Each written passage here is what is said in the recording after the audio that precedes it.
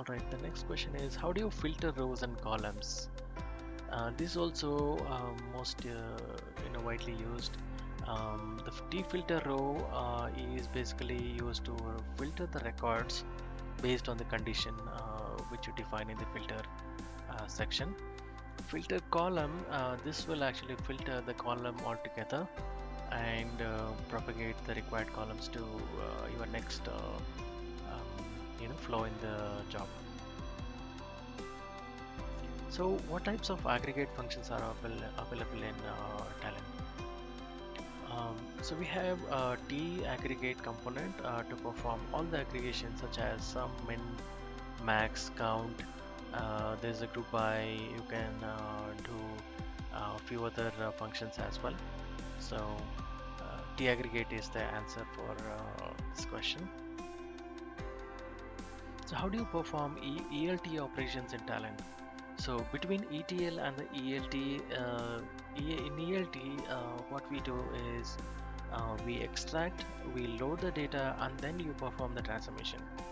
Which means you extract from your source, you load it to the target, and then apply any joins or merges or any other transformation logic. So there are several components available in Studio under palette section. There is a section called ELT altogether.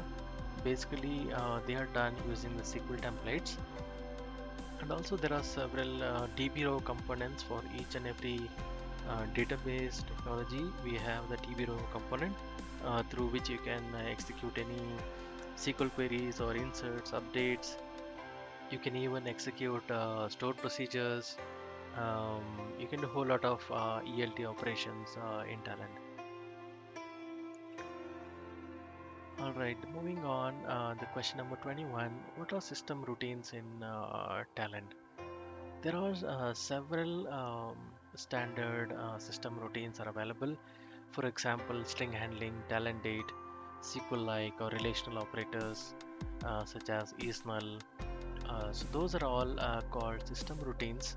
They are readily available with the Talend Studio installation. The next question is what are the user routines and how are they called in the Talend jobs?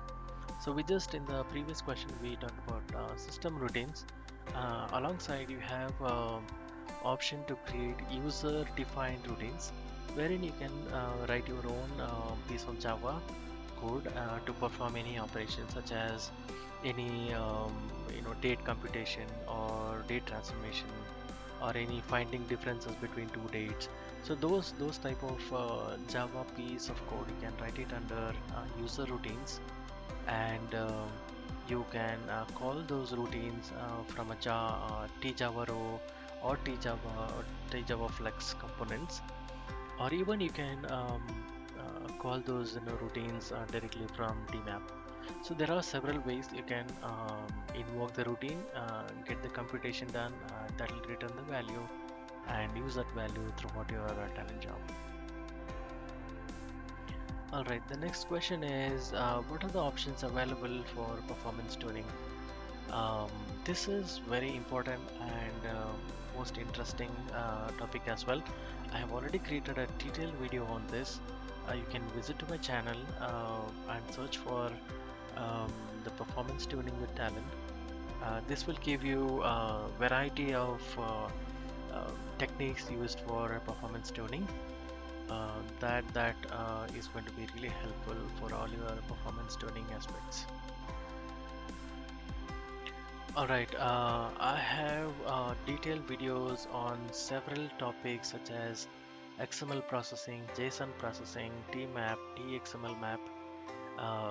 There is a series of video on context variables, dynamic mapping, database and file extracts and loads.